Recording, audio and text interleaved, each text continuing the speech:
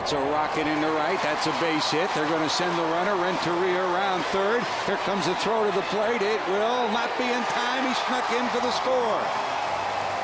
The throw a little bit wide behind the plate. That's all Renteria needed to get the spikes in, and Jay Bruce has his 4th run batted into the night. He's driven them all in so far for the Reds. This was a rocket shot. Looking for a fastball.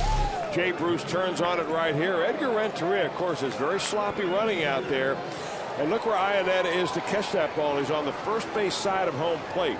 Because that ball was thrown on the first base line, he couldn't get in position where he could block the plate, and Edgar Renteria had a free slide.